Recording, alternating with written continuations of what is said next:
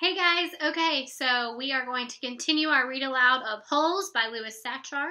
We read chapters 1 through 4 this past time, so now we're going to read 5 through 8, okay? I had some questions that you needed to answer before we moved on, and most of you did that for me, so I was really happy about that. So let's go over those questions really fast. So the first question I asked was, what is the worst thing that could happen to you while you were at Camp Green Lake? The answer was you could be bitten by a yellow-spotted lizard, and you would die a slow and painful death. So that's the worst thing that could happen to you at Camp Green Lake. The next question I had, is Camp Green Lake really a camp? No, it is not. So if it's not, what is it? It's actually a place for bad boys to go when they've done bad things. Instead of going to jail, they send them to this camp to make sure that they turn into good boys and dig a hole and all that stuff. So it's not a camp. It's kind of like a juvenile correction center. So it's not jail, but it's a place where they go if they've made some bad choices. Number 3, I said, who does the family always blame when something goes wrong? Some of you put Stanley. They don't blame Stanley, but they do blame a Stanley. So everybody in Stanley's family, all the men, are named Stanley. So the person that they blame is the first Stanley, which is his no good, dirty, rotten, pig-stealing great-great-great-grandfather. So they always blame the grandfather, okay?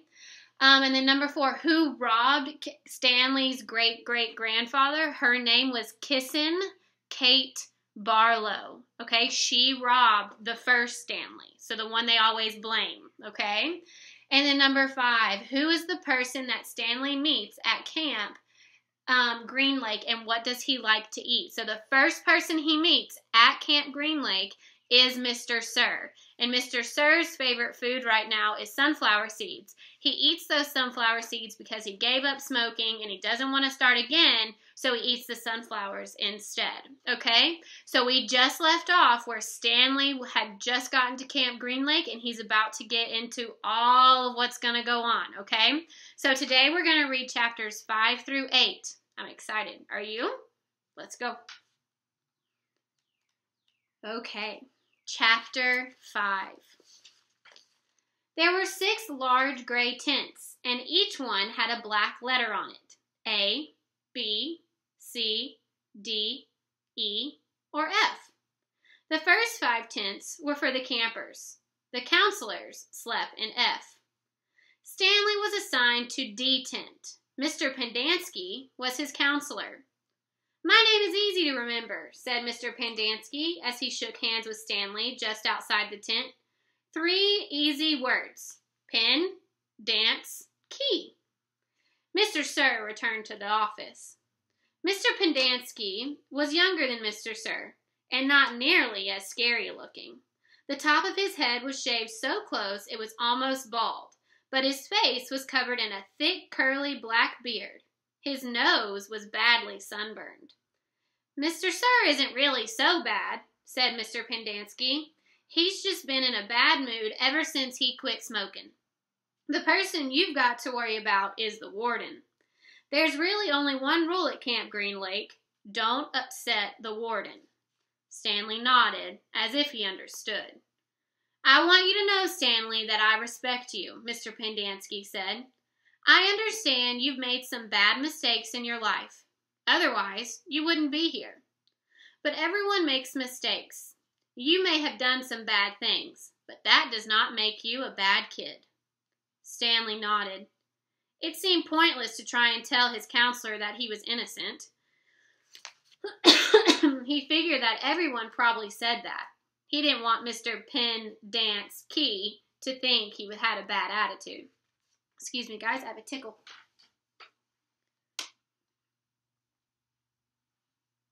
Okay. I'm going to help you turn your life around, said the counselor, but you're going to have to help too. Can I count on your help? Yes, sir, Stanley said. Mr. Pendanski said, good, and patted Stanley on the back. 2 boys carrying shovels were coming across the compound. Mr. Pendanski called to them. Rex, Allen, I want you to come and say hello to Stanley. He's the newest member of our team. The boys glanced wearily at Stanley. They were dripping with sweat, and their faces were so dirty that it took Stanley a moment to notice that one kid was white and the other was black. "What happened to Barfbag?" asked the black kid. "Lewis is still in the hospital," said Mr. Pendanski. "He won't be returning." He told the boys to come shake Stanley's hand and introduce themselves like gentlemen. "Hi," the white kid grunted. "That's Alan," said Mr. Pendanski. "My name's not Alan," the boy said. "It's Squid, and that's X-Ray." "Hey, said X-Ray. He smiled and shook Stanley's hand. He wore glasses, but they were so dirty that Stanley wondered how he could see out of them. Mr. Pendanski told Alan to go to the rec hall and bring the other boys to meet Stanley. Then he led them inside the tent. There were 7 cots, each one less than 2 feet to the next one, so that's not a lot of space. "Which was Lewis's cot?" Mr. Pendanski asked. Barfbag slept here," said X-Ray, kicking at one of the beds. "All right, Stanley, that'll be yours," said Mr. Pendanski. Stanley looked at the cot and nodded. He wasn't particularly thrilled about sleeping in the same cot as someone who used to be named Barfbag. 7 crates were stuck in 2 piles at one side of the tent. The open end of the crates faced outward. Stanley put his backpack, change of clothes, and towel in what used to be Barf's bag crate. It was at the bottom of the stack that had 3 in it. Squid returned with 4 other boys. The first 3 were introduced by Mr. Pendanski as Jose, Theodore, and Ricky. They called themselves Magnet, Armpit, and Zigzag. "They all have these little nicknames," explained Mr. Pendanski. "However, I prefer to use the names their parents gave them, the names that society will recognize them by when they return and become useful and hardworking members of society." "It ain't just a nickname," X-Ray told Mr. Pendanski. He tapped the rim of his glasses.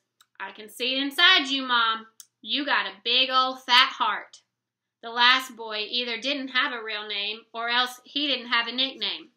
Both Mr. Pendanski and X-Ray called him Zero. "You know why they name him Zero?" asked Mr. Pendanski. "'Cause there's nothing going on inside his head."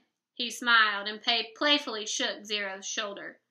Zero said nothing. "And that's Mom," said a boy. Mr. Pendanski smiled at him. "If it makes you feel better to call me Mom, Theodore, go ahead and call me Mom." He turned to Stanley. "If you have any questions, Theodore will help you. You got that, Theodore? I'm dependent on you." Theodore spit a thin line of saliva between his teeth, causing some of the other boys to complain about the need to keep their home sanitary. "You were all new here once," said Mr. Pendanski, "and you all know what it feels like. I'm counting on every one of you to help Stanley." Stanley looked at the ground. Mr. Pendanski left the tent, and soon the other boys began to file out as well, taking their towels and change of clothes with them. Stanley was relieved to be left alone, but he was so thirsty he felt as if he would die if he didn't have something to drink soon. "Hey, Theodore," he said, going after him, "do you know where I can fill my canteen?" Theodore whirled around and grabbed Stanley by the collar. "My name is not Theodore. It's Armpit," he said. He threw Stanley to the ground. Stanley stared up at him, terrified. "There's a water spigot on the wall on the shower stall." "Thanks, Armpit," said Stanley. As he watched the boy turn and walk away, he couldn't for the life of him figure out why anyone would want to be called Armpit. In a way, it made him feel a little better about having to sleep in a cot that had been used by somebody named Barfbag. Maybe it was a term of respect. Chapter 6. Stanley took a shower, if you could call it that, ate dinner, if you could call it that, and went to bed, if you could call his smelly and scratchy cot a bed. Because of the scarcity of water, each camper was only allowed a 4-minute shower. It took Stanley nearly that long to use to get used to the cold water.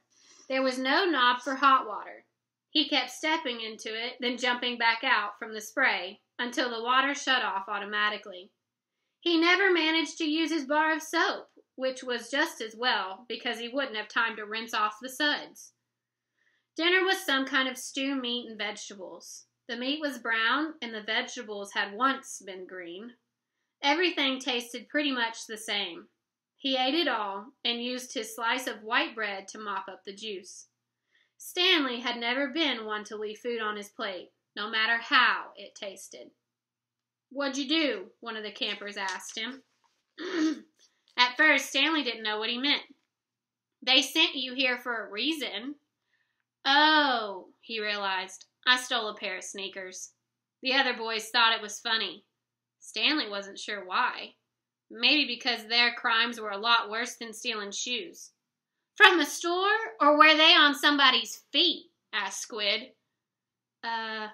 Neither," answered Stanley. "They belonged to Clyde Livingston." Nobody believed him. "Sweet feet," said X-Ray. "Yeah, right." "No way," said Squid. Now, as Stanley lay on his cot, he thought it was kind of funny in a way. Nobody had believed him when he said he was innocent. Now, when he said he stole them, nobody believed him either. Clyde Sweetfeet Livingston was a famous baseball player. He'd led the American League in stolen bases over the last 3 years. He was also the only player in history to ever hit 4 triples in one game.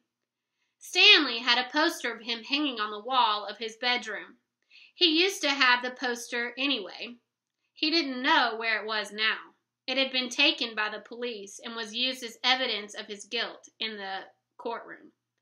Clyde Livingston also came to court. In spite of everything, when Stanley found out that Sweetfeet was going to be there, he actually got excited about the prospect of meeting his hero. Clyde Livingston testified that they were his sneakers and that he had donated them to help raise money for the homeless shelter. He said he couldn't imagine what kind of horrible person would steal from homeless children.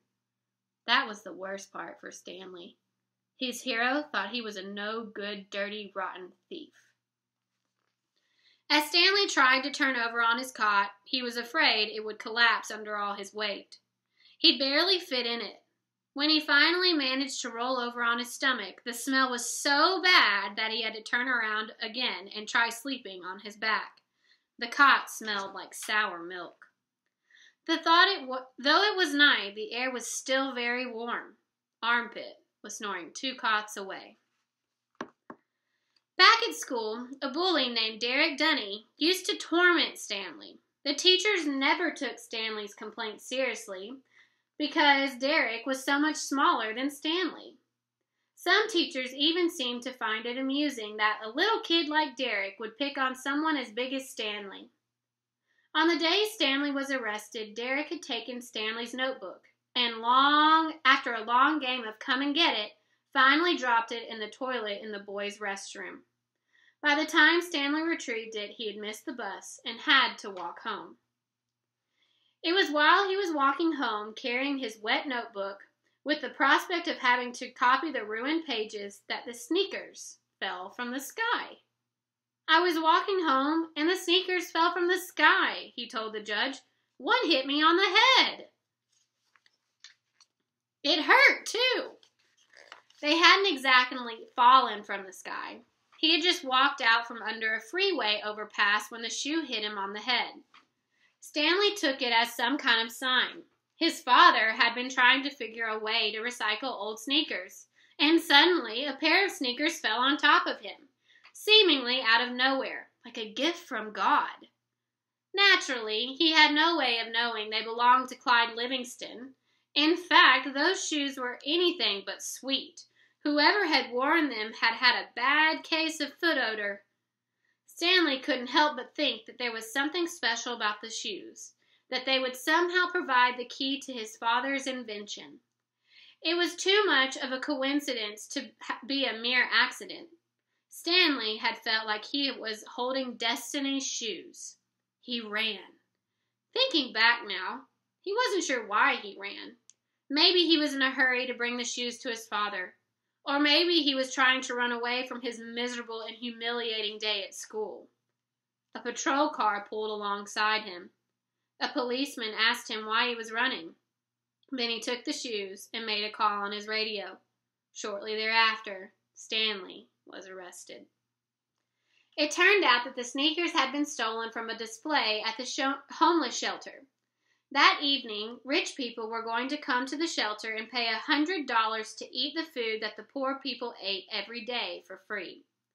Clyde Livingston, who had once lived at a shelter when he was younger, was going to speak and sign autographs. His shoes would be auctioned, and it was expected that they would sell for over $5,000.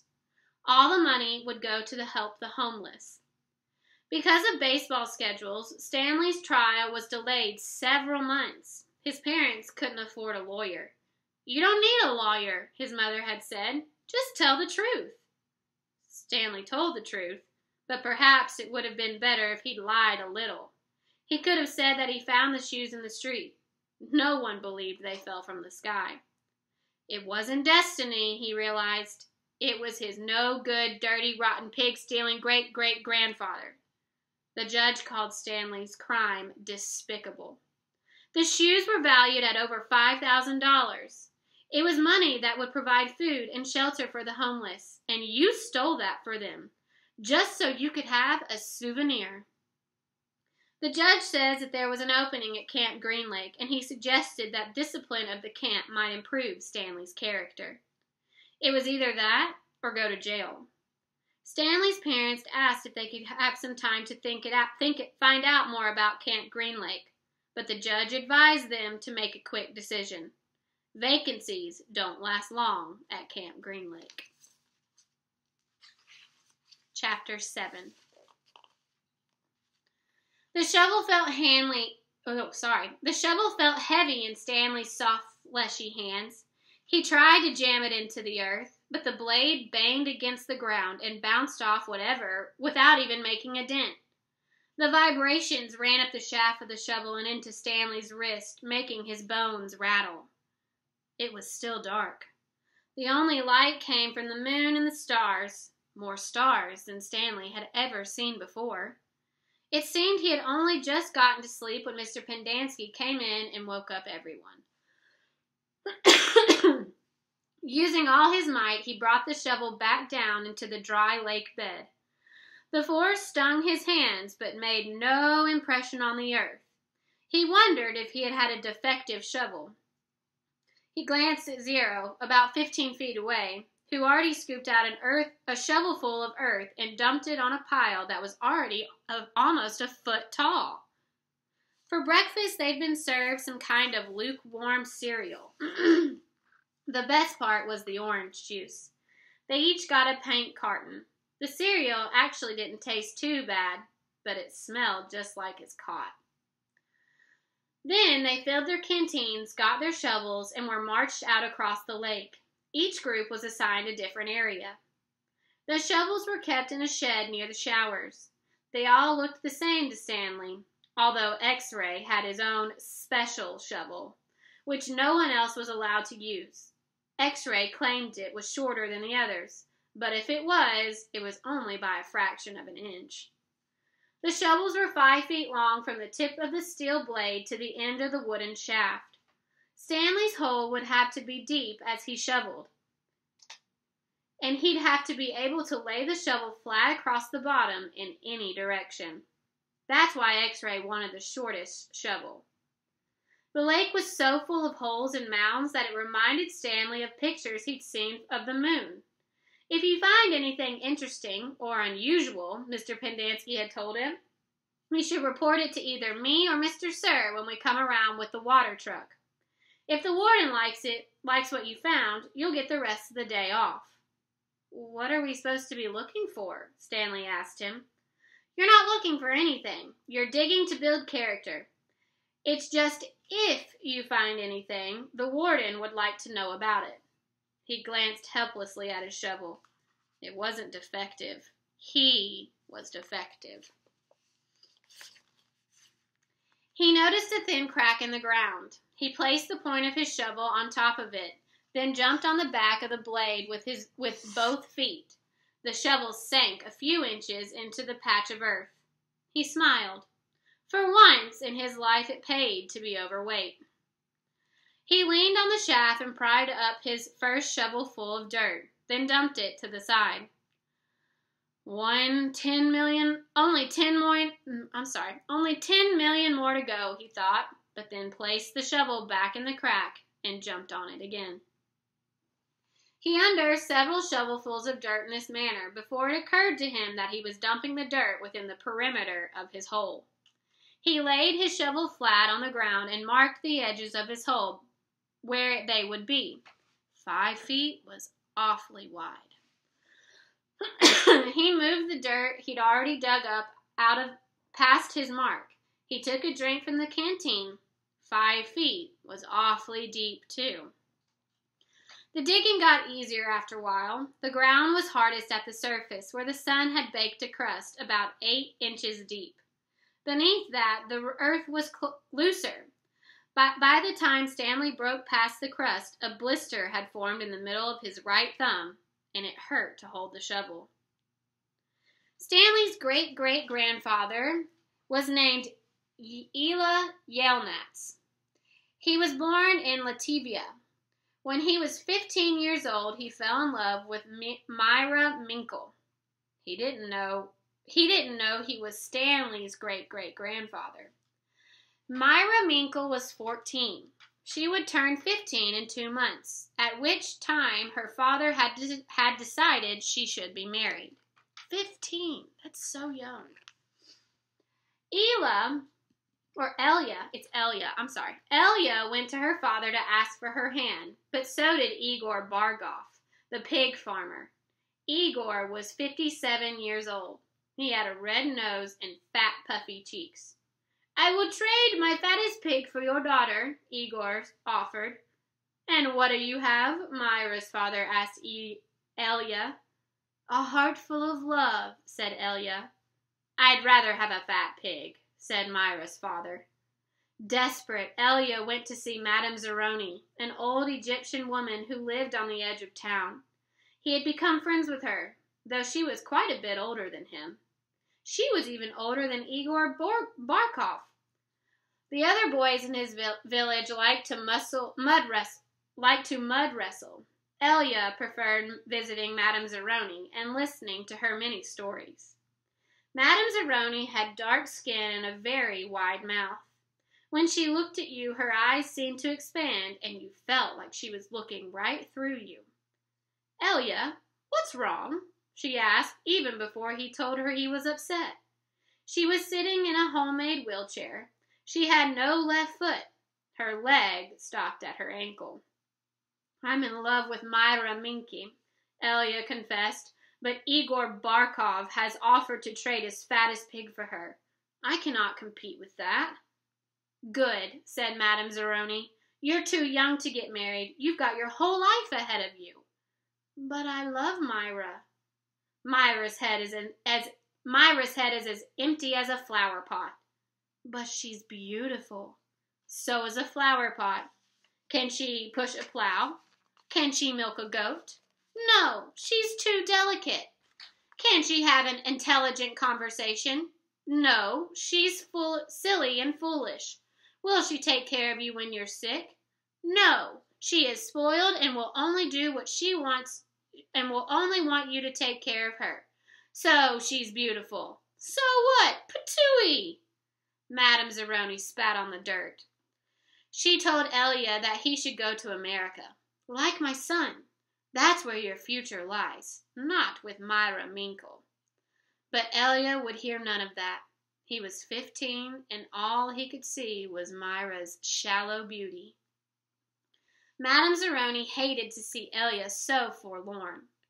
Against her better judgment, she agreed to help him. It just happens my sow gave birth to a litter of piglets yesterday, she said. There is only one little runt whom she won't suckle. You may have him. He would die anyway. Madame Zeroni led Elia around to the back of her house where she kept her pigs. Elia took the tiny piglet, but she didn't see what good it would do him. It wasn't much bigger than a rat. "He'll grow," Madame Zeroni assured him. "Do you see that mountain on the edge of the forest?" "Yes," Elia said. "On top of the mountain there is a stream where the water runs uphill. You must carry the piglet every day to the top of the mountain and let it drink from the stream. As it drinks, you sing to him." She taught Elia a special song to sing to him. "On the day of Myra's 15th birthday, you should carry the pig up the mountain for the last time. Then take it directly to Myra's father. It will be fatter than any of Igor's pigs." "If it's that big and fat," asked Elia, "how will I be able to carry it up a mountain?" "The piglet is not too heavy for you now, is it?" asked Madame Zeroni. "Of course not," Elia said. "Do you think it will be too heavy for you tomorrow?" "No." "Every day you will carry the pig up the mountain. It will get a little bigger, but you will get a little bit stronger. After you give the pig to Myra's father, I want you to do one more thing for me." "Anything," Elia said. "I want you to carry me up the mountain. I want to drink from the stream, and I want you to sing the song to me." Elia promised he would. Madame Zeroni warned that if he failed to do this, he and all his descendants would be doomed for all eternity. At that time, Elia thought nothing of the curse. He was just a 15-year-old kid, and eternity didn't seem much longer than a week from Tuesday. Besides, he liked Madame Zeroni and would be glad to carry her up the mountain. He would have done it right then and there, but he wasn't strong enough yet. Stanley was still digging. His hole was about 3 feet deep, but only in the center. It sloped upwards on the edges. The sun had only just come up over the horizon, but he already could feel its hot rays against his face. As he reached down to pick up his canteen, he felt a sudden rush of dizziness and put his hands on his knees to steady himself. For a moment he was afraid he would throw up, but the moment passed. He drank the last drops of water from his canteen. He had blisters on every one of his fingers, and only in the center of each palm. Everyone else's hole was a lot deeper than his. He couldn't actually see their hole, but could tell by the size of their dirt piles. He saw a cloud of dust moving across the wasteland and noticed that the other boys had stopped digging and were watching too. The dirt cloud moved closer, and he could see that it trailed behind a red pickup truck. The truck stopped near where they were digging, and the boys lined up behind it. X-ray in front, 0 at the rear. Stanley got into the line behind 0. Mr. Sir filled each of their canteens from a tank of water in the bed of the truck. As he took Stanley's canteen from him, he said, "This isn't the Girl Scouts, is it?" Stanley raised and lowered one shoulder. Mr. Sir followed Stanley back to his hole to see how he was doing. "You better get with it," he said, "or else you're going to be digging in the hottest part of the day." He popped some sunflower seeds in his mouth, deftly removed the shells from his teeth, and spat them into Stanley's hole. Every day, Elia carried the little piglet up the mountain, sang to it as it drank from the stream. As the pig grew fatter, Elia grew stronger. On the day of Myra's 15th birthday, Elia's pig weighed over 50 stones. Madame Zeroni had told him to carry the pig up the mountain on the day as well, but Elia didn't want to present himself to Myra smelling like a pig. Instead, he took a bath. It was his second bath in less than a week. Then he led the pig to Myra's. Igor Barkov was there with his pig as well. "These are 2 of the finest pigs I've ever seen," Myra's father declared. He was also impressed with Elia, who seemed to have grown bigger and stronger in the last 2 months. "I used to think you were a good-for-nothing book reader," he said, "but now I see you can be an excellent mud wrestler." "May I marry your daughter?" Elia boldly asked. First, I must weigh the pigs. Alas, poor Elia should have carried his pig up the mountain one last time. The 2 pigs weighed exactly the same. Stanley's blisters had ripped open. The new blisters formed. He kept changing his grip on the shovel to try to avoid the pain. Finally, he removed his cap and held it between the shaft of his shovel and his raw hands. This helped, but digging was harder because the cap would slip and slide. The sun beat down on his unprotected head and neck. Though he tried to convince himself otherwise, he'd been aware for a while that his pile of dirt was too close to his hole. The piles were outside his 5-foot circle, but he could see he was going to run out of room. Still, he pretended otherwise and kept adding more dirt to the piles that he would eventually have to move. The problem was that when the dirt was in the ground, it was compact. It expanded when it was excavated. The piles were a lot bigger than his hole was deep. It was either now or later. Reluctantly, he climbed up out of his hole and once again dug his shovel into his previously dug dirt. Myra's father got down on his hands and knees and closely examined each pig, tail to snout.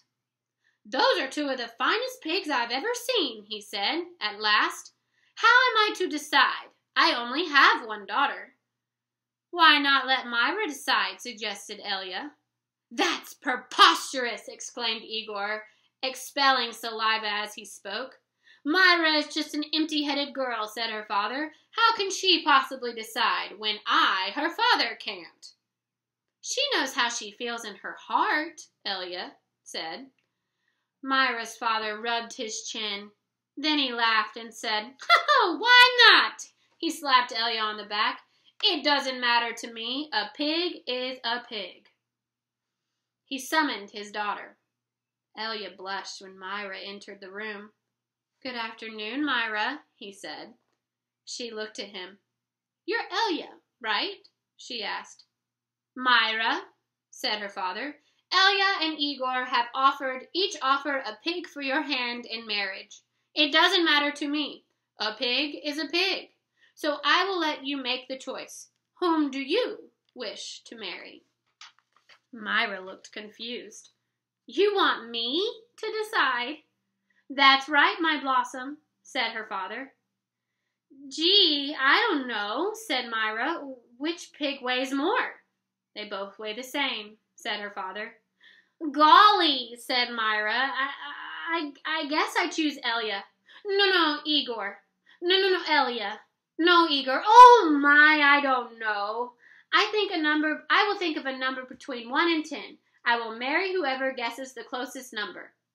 "Okay, I'm ready." 10, Igor guessed. Elia said nothing. "Elia?" said Myra. "What number do you guess?" Elia didn't pick a number. "Marry Igor," he muttered. "You can keep my pig as a wedding present." The next time the water truck came, it was driven by Mr. Pendanski, who also brought sack lunches. Stanley sat with his back against a pile of dirt and ate. He had a bologna sandwich, potato chips, and a large chocolate chip cookie. "How you doing?" asked Magnet. "Not real good," said Stanley. "Well, the first hole's the hardest," Magnet said. Stanley took a deep breath.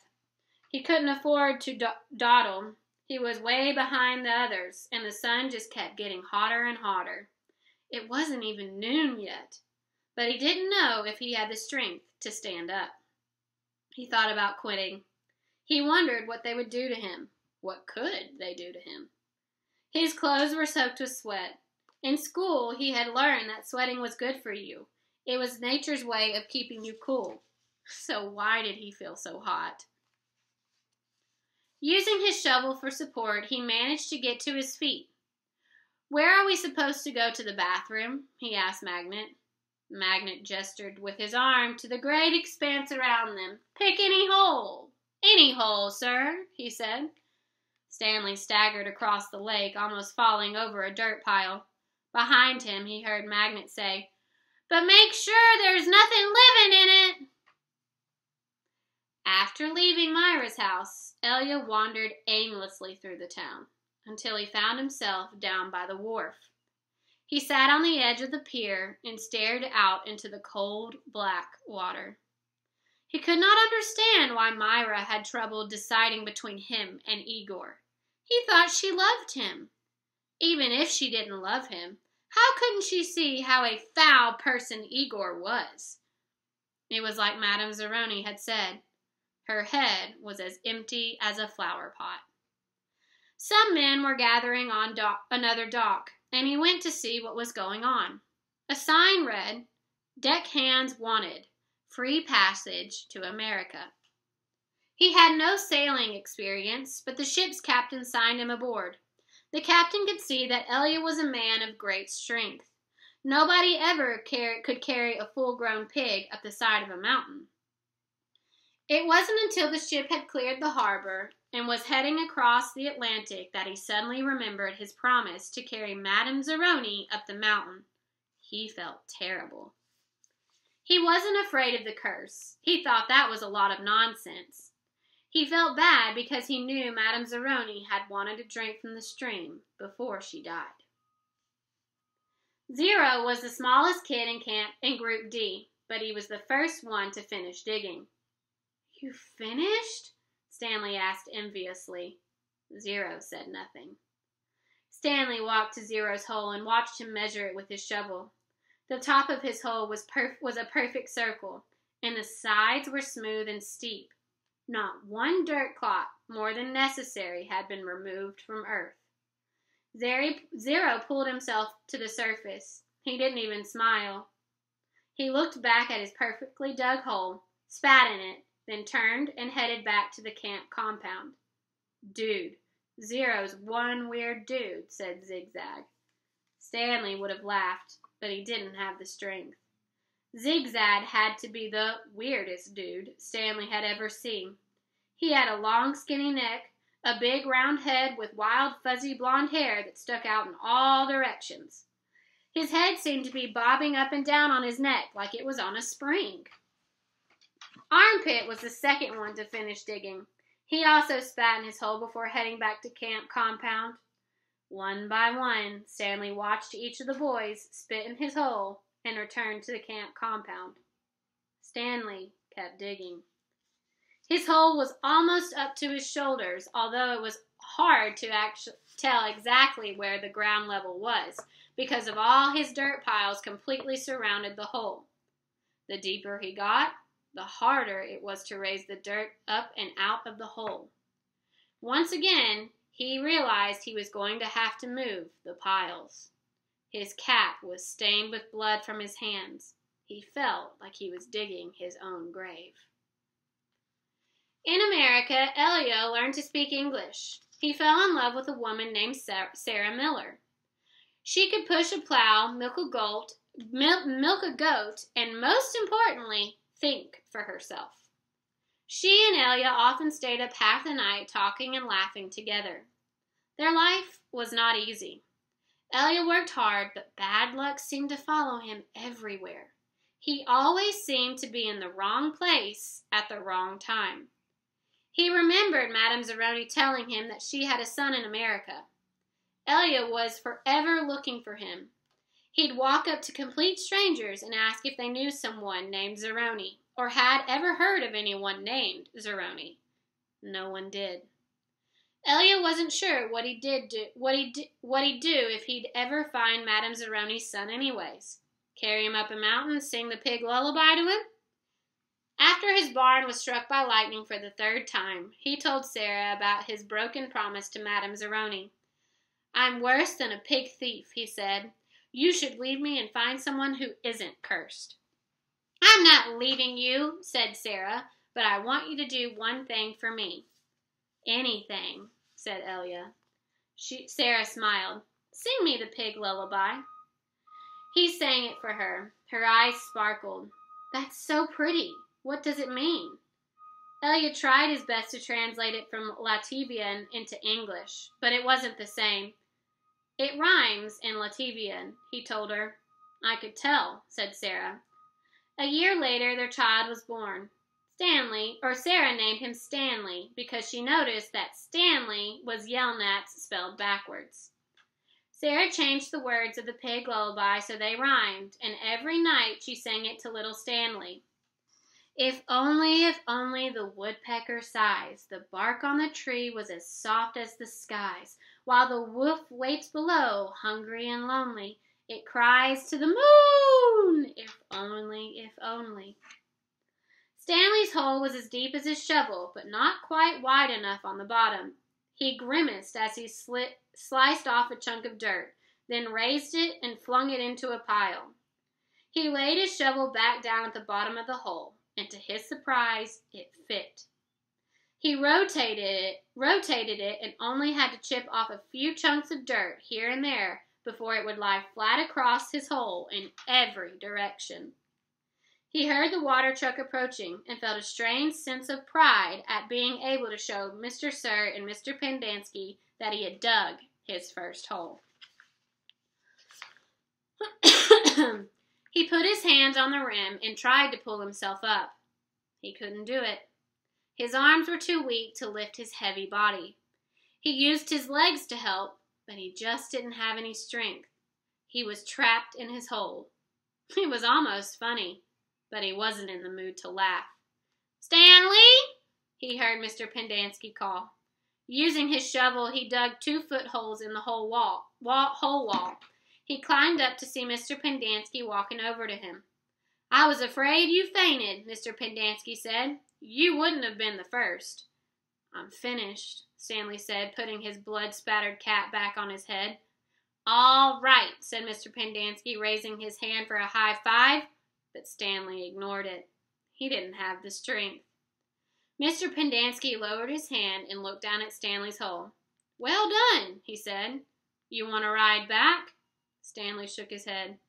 "I'll walk." Mr. Pendanski climbed back into the truck without filling Stanley's canteen. Stanley waited for him to drive away, then took another look at his hole. He knew it was nothing to be proud of, but he felt proud nonetheless. He sucked up the last bit of saliva he had and spat.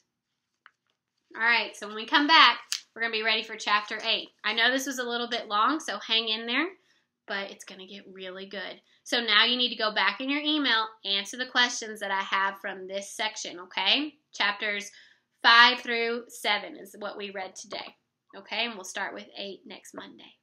All right, guys. Have a great time. Miss you.